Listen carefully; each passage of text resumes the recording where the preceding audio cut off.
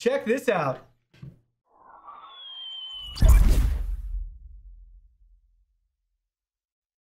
Hey everyone, Digital David here. Today in this video, I'm going to be unboxing and reviewing the NexiGo 360 meeting camera. I did receive this product to review, but any opinion expressed in this video is strictly my own. That being said, if you're interested in this product, you want to find out more about it, the link to it will be in my video description below. I've also reviewed a lot of other NexiGo webcams on my channel, so please be sure to go ahead and check out some of those videos. You can see the nice retail box in packaging right here, walking us through some of the product features. This is a 360 video conference camera featuring 8K resolution and 1080p video output. This also features 8 omnidirectional microphones and dual full duplex speakerphones for some crisp and clear audio output. Now let's go ahead, let's open this up and look at the package contents. Here are all the package contents. First up, we have your user guide and manual complete with customer service and contact information right on the front of the guide for you. This also comes with a 1-year manufacturer's warranty. We can learn more about the product and the included contents. We can also learn more about the controls and connection interfaces, how to switch modes, and the different LED indicator instructions and lights. Next, you can see the 5 different mode options we have. Then you can see we have our tech specs right here. So the output resolution of the stitch video is 1920 by 1080p at 25 FPS. 190-degree field of view for the dual lenses. Dual 10-watt speakers, USB Type-C. Here's setup instructions as well. Plug-and-play capabilities with Windows and Mac.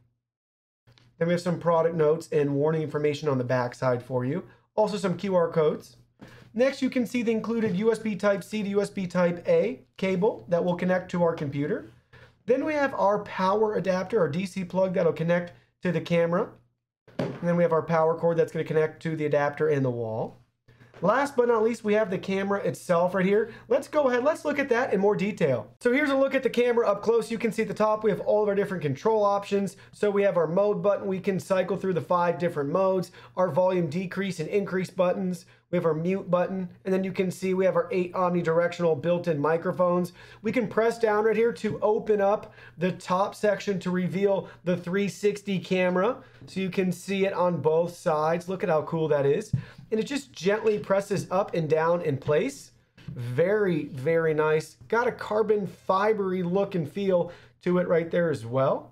Then you can see from the sides, we have our dual 10-watt built-in speakers, and you can see our speaker mesh grill right here. Let's go and let's press that back in, and now we can look at it from the bottom. You can see the NexiGo logo and branding, some product information. Then you can see our input options right here, USB Type-C, DC for our wall power, and we have our internet port over there, our Ethernet port. Pay attention to the design right here. We have a nice cutout so we can run all of our cables, so we can rest on a flat surface without the cables getting in the way or obstructing the placement of our conference camera.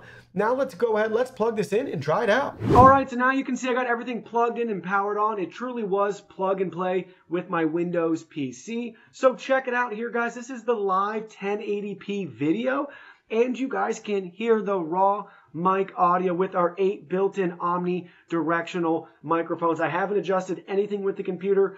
Obviously, within Windows, you can adjust the microphone input sensitivities, but I noticed that it's not clipping at all, so we're going to leave it as it is right now. This is truly plug and play, auto, everything. This is what you can expect if you're going to use this to conduct your business with. So, first up, we're in mode 1, which is called discussion mode. So you have spots for 2 people. You can see me in the frame on the left-hand side, and on the right-hand side, you can see the preview of my monitor. That would be the second person that it would pick up on, and you guys can have a discussion together. What I mean by that is as follows. I'm going to move over here, and now I'm going to keep talking, so it's going to jump to me. There we go. You can see it responded, and now we're having a discussion with ourselves. So there's the 2 people in the frame at the moment. So that's going to be the first mode for discussion mode, which is pretty cool. You got the 360 up top, and then 2 speakers at the bottom that's going to track the active speakers for you, which is really, really neat. The next mode we can press that right now. This is mode 2. This is called presentation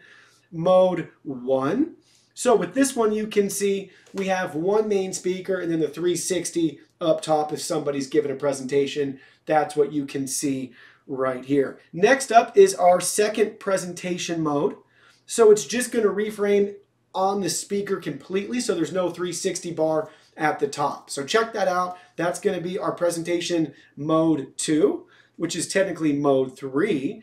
Now we can go to the next mode setting. This is mode 4, which is called global mode. So it's going to have 280-degree panoramas showing all of the attendees on both sides, everybody in the room, which is really, really cool right there. So that's what this mode looks like. Check out the image quality, guys. Beautiful, beautiful, beautiful image quality right there. But we got the complete 360. See if we can, there, we can get the hands doing a virtual hug. I am hugging you guys right now. Pretty cool though, really neat technology. It does a good job seaming everything together in the clip. So that's our fourth mode, global mode. And then we have our fifth and final mode. This is patrol mode. This is really cool. So it's going to be on your active speaker on the right side of the screen, as you guys see. And on the left, the camera is going to automatically pan to display each attendee. So it's just going to pan around the room and display each attendee. So that's going to be your patrol mode. We'll let that patrol for another minute so you guys can see it in action, but it's really a cool feature. And again, just with the touch of a button, you can change the mode to whatever you want. You don't have to configure software, anything like that. It's integrated directly into the camera itself, which I think is very, very important. So that's what this camera is all about, with those different modes and the AI technology to frame everything, track the correct speaker, and it does a really good job. And it's just so cool with all the different modes. And we're still patrolling around the room, and we have me, the main speaker, but really neat technology there as it continues to pan around. So let's watch it. We're probably a little bit more than halfway panned through the room, and it's going to bring me into the shot. There I am. Hey! So now you can see me with both options, and it's going to continue to do the patrol. So if somebody wants to speak, everybody else can still be visible. Really a cool way to showcase and really engross everybody at the meeting who isn't actually physically present there with everybody else, to really feel a part of the meeting and the conference call and everything else that's going on thanks to the technology here. It does everything digitally as well, because as you can see from the studio video, nothing with the camera module is physically moving. So that is all done with that AI technology, and it's all software based. Now let's go ahead, let's turn off the studio lights and test out the image quality in a low light setting. So now you can see what everything looks like with our studio lights turned off. This is a low light environment. We have the window covered with a blind behind us, some light illuminating from the 4 monitors near the camera, but that's it. You can see the image quality with all of our auto settings. Everything looks great, and it's still working great. Watch as I move over here. You can see it's still going to track and frame me. So check that out. It found me right away. It tracked with me the whole time. It's doing a really good job. Very responsive still in this low light, harsh lighting environment. Typically, you're not going to find yourself in an environment like this. If you're using this in a business setting, you'll have much better light than this room right now. But I just wanted to show you guys what it's like in the quality of the image sensor. Now, really quickly, just for fun, the studio lights are still off, but now we have the window blinds up so you can see what it's like with a little bit more natural light in the room. Same thing, there's just light behind it and a couple of monitors illuminating the room, and you can see that same great quality. And we'll go ahead, we'll move over here as well. And then you'll see that it's still going to be able to track with us. No issues at all there with the AI tracking and framing us in the shot in a harsh and low light environment. And again, the image quality for the scenario that we threw at it seems spot on to me, especially with all the auto settings. It's very, very accurate to read the lighting conditions. So now we're testing out the built-in speaker quality. So this is your raw, unedited audio to get a feel for what it's going to sound like to use this device to host your conference calls. This is how everybody's going to sound coming through the device. Again, this is raw, unedited audio. This has been your audio sample, so you guys can hear how things are going to sound if you want to use this to take and make your conference calls. Now, just for fun, I wanted to go ahead and play some music through the speaker just so you guys can hear an audio sample of what it's like if you wanted to use it for that purpose as well. So we're going to play a couple of seconds of a song by Music Chef off the album Behind the Velvet Rope. And this is at max volume. It's definitely not the loudest speaker.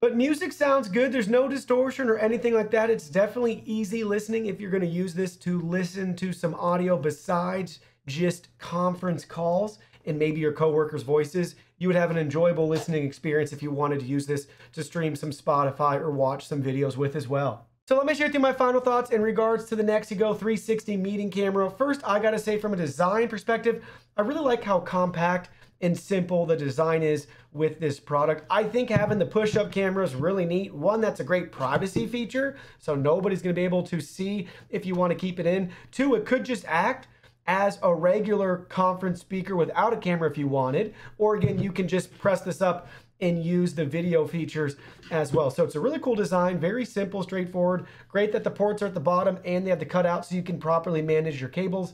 And it's cool that we have the networking option as well. In regards to using it, I was pleased with the video sensor. It was on par with what I would expect for a video conference camera today.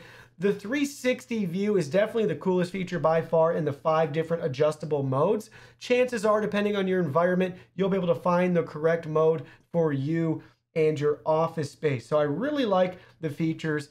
And definitely the best thing by far is the fact that it's all integrated directly to the hardware. There's no additional software needed to tweak the settings. You can literally just at your fingertips change the 5 different modes right here. So whatever program you want to use, Skype, Zoom, whatever you're using for your business, you can just tweak everything right here. Nothing else is needed to download. Now, with that being said, maybe you want something else to accompany this in the future to actually have those software capabilities to change. But I like that it's directly integrated to the hardware. For most employees, it's one less thing they have to learn, and they can just tap the button right there, see on the screen which one they want, and set it and forget about it. The 8 mics are cool too. Definitely does a good job picking up audio all throughout the room.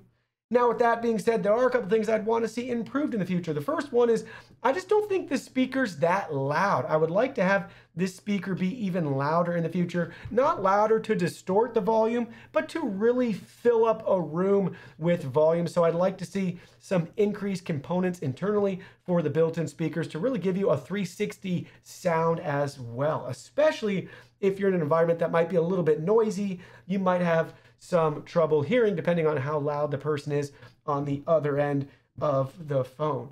Other than that, I think the last feature I'd want to see changed in the future has to do with some of the video. You may have noticed I had it on the table here and then I was standing up off to the side. It doesn't give much adjustment in regards to the vertical video height. So if I was standing up kind of out of the frame, it will center over to me, but it doesn't have much play vertically with the video. I would love to see some extra resolution capturing above and beyond more than what they're outputting, so we can also do more adjustments that way with this. But so far so good, especially if you're sitting at a table. As long as people aren't standing up or different heights for some reason, you'll be fine. Or if they're further away from the camera. That's just me being a little bit more constrained here in the studio. But I still think there's some validity to that in being able to have maybe some extra resolution to play with as it makes those AI adjustments for framing vertically as well as horizontally. Obviously, with the 360 cameras, they got the horizontal aspect covered. It does a really good job, but I'd like to see a little bit more wiggle room for that vertical threshold as well with the video. But yeah, I've been using a lot of NexiGo products. This is definitely on the higher quality side of their items. And in regards to image capabilities, this is a better image quality than you get with some of just their regular webcams. So they do a really good job, and they're definitely continuing to make improvements with their products across the board, whether they're your high-end enterprise business users or their consumer-grade webcams. Well, that concludes our video. Thank you so much for watching. Don't forget the product link will be in our video description below. Please go ahead, check it out, and do your shopping from there. Any purchase made through that link helps support our channel at no additional cost to you. So we're really grateful and thankful for all of your support. While you're at it, can you go ahead and hit that like button for us? And subscribe to our channel. We have new content coming out daily, and we don't want you to miss anything. Please go ahead and give us a follow online and make it a clean sweep. Facebook, Twitter, Instagram, Twitch, TikTok, Discord. You can message us on WeChat, check out our website, and join our free newsletter. Thank you guys so much for being here. Don't forget, new content daily, and we can't wait to see you in our next video.